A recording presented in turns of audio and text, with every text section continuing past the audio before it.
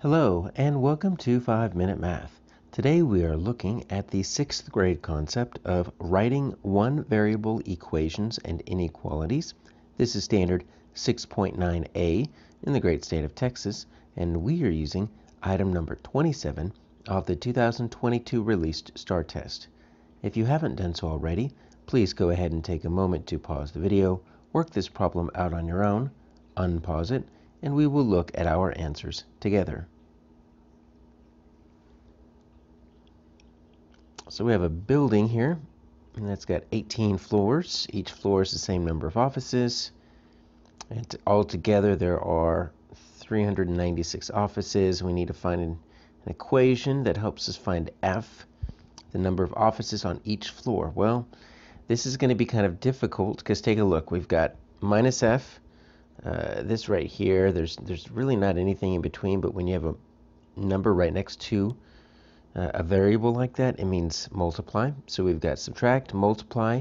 This is a fraction, but remember fraction can also kind of be viewed as a division that is not complete. So we have division and we have addition. We have all four operations. So just take add, subtract, multiply, or divide. Do that with 18 and F and see if you get the answer. So we can't just guess because there's an operation that we like. So I would suggest if we were to solve this problem together, let's draw a picture. It doesn't really matter if you're in the 6th grade, if you're in the 12th grade.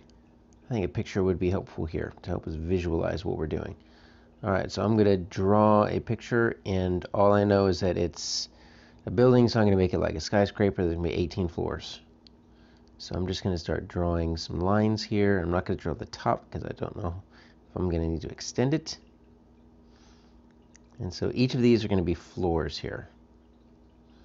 And so I'm just going to draw, let's draw this and see how far I've gotten. 1, 2, 3, 4, 5, 6, 7, 8, 9, 10, 11, 12. Wow. So I have 6 more floors to go.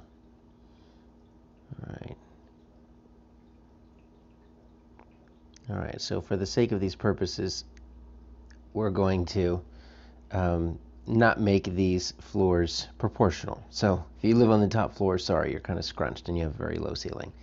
But that's close enough. There we go. There's our 18 floor building. Now, each floor has the same number of offices.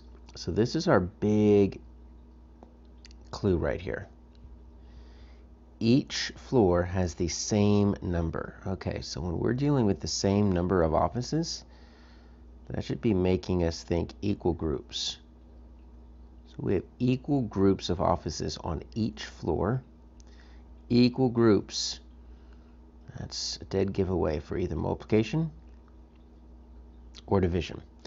And F is being used for the number of offices. So this right here, so each floor has the same number of F, because it says right here, F, the number of offices. All right, so I'm just going to say each floor has F, whether it's 5, 10, 20, every single floor, even the tiny shrunken ceiling floors up at the very top, have F number of offices. All right, so if I wanted to, look at that, I've got 18 Fs. I could do this, right? I could just simply do repeated addition. F, F. And I'm going to do this 18 times, right? So I'm going to end up doing this 2 more times, right? I'm not going to spend my time drawing all that, but if we take all this and we just bring it down, I get 18 Fs and I add them all together. But when I said repeated addition, you're probably thinking, oh, that's another form of multiplication. And if you thought that, you are correct. Why would I want to add F 18 times when I can just do 18 times F? Because my total here, they already told me, is 396.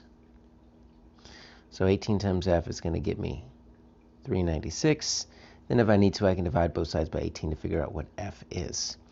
And so I said 18 times F, but remember, sometimes I can just write 18 and F next to each other. So my answer here is B.